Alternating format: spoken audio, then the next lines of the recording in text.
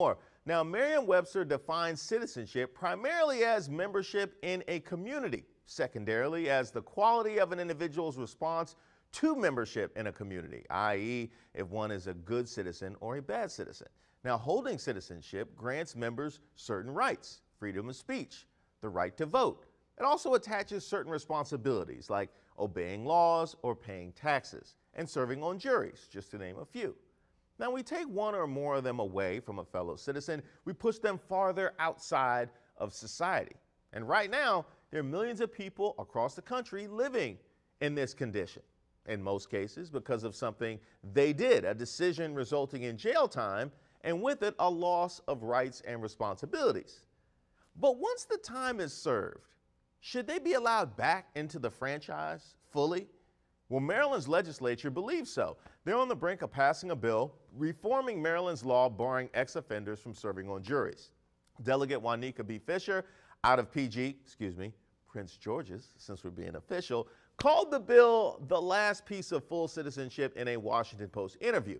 Ex-offenders can vote, but they can't serve on juries, which I would think has to limit jury pools, particularly when we're talking about assembling a jury of one's peers when the defendant looks like me.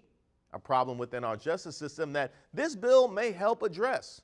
Under the current law, a person is restricted from jury service if they've been convicted of a crime that carries a sentence of more than a year and the person has served a year in jail. An ex-offender can only regain the ability to serve on a jury if they receive a pardon.